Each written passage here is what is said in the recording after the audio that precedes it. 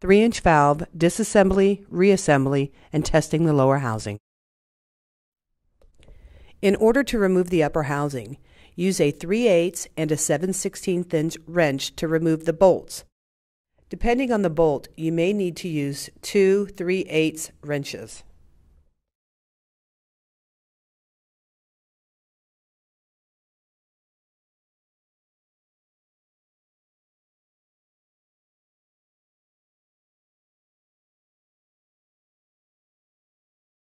Once the first bolt is removed, clamp the housing pieces together.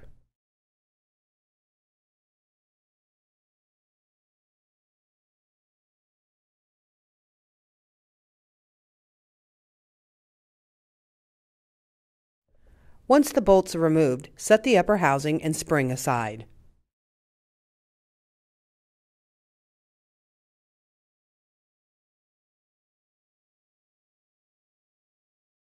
Using a 7/8 deep well socket and wrench, remove the 2 nuts from both ends of the shaft.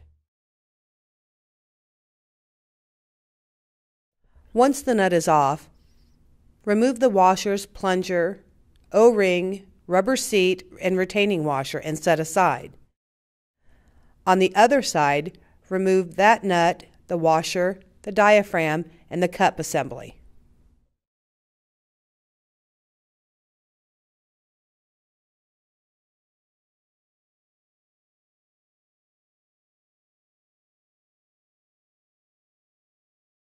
Next, unscrew the piston plate. Remove the cup from the diaphragm. Also remove the large O-ring from the bottom of the lower housing. Now remove the 3 screws holding the bearing into place. Next, remove the wiper shaft seal. To assemble a valve, first of all start by inspecting your wiper shaft seal. Place it in the lower housing, rubber side down.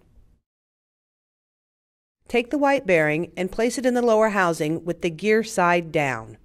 Aligning the holes with the inserts in the lower housing, use a 1/4 inch nut driver to install the 3 screws provided.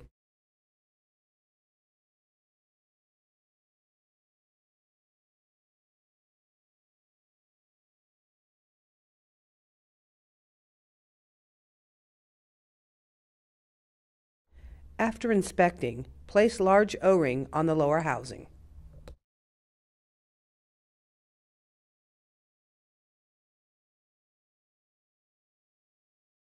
After inspecting valve seat, install the retaining washer as shown.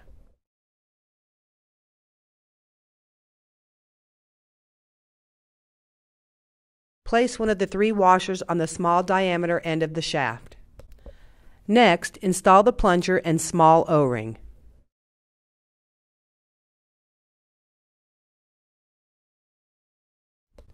Now place the valve seat, retaining washer, and the second of the 3 washers onto the end of the valve shaft. Secure the nut by using an 1/8 inch tool into the eyelet of the shaft.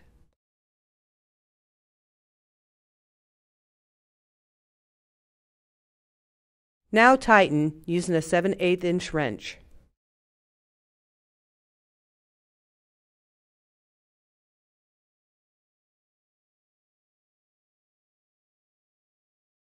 Apply a generous coat of the Dow 111 valve grease.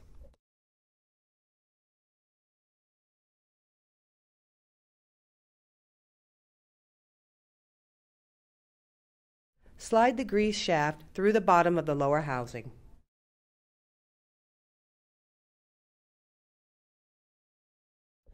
Spin the piston plate on the shaft until it bottoms out.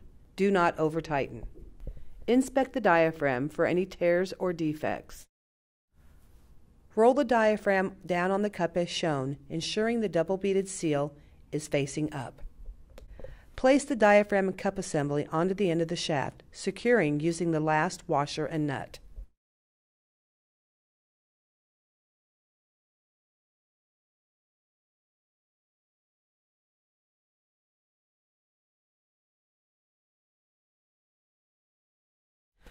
Tighten the nut until the plate assembly starts to turn. If over-tightened, the piston plate threads will crack.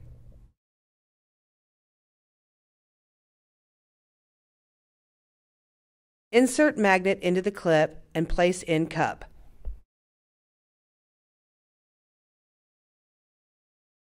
Now grease the top portion of the shaft.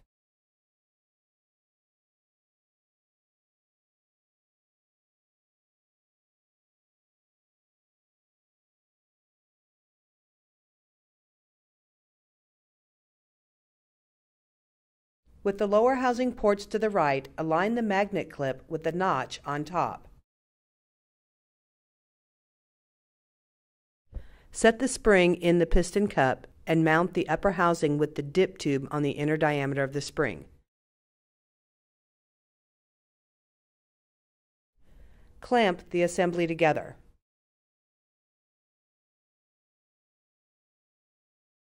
From the bottom up, insert the 4 bolts and secure.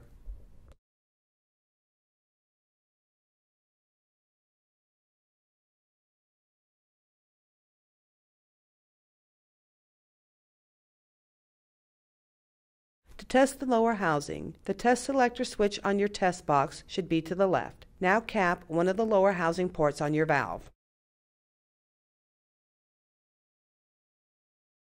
Apply a piece of 3/8 tubing onto the breather and valve port of the test box and to the other lower housing port of the valve.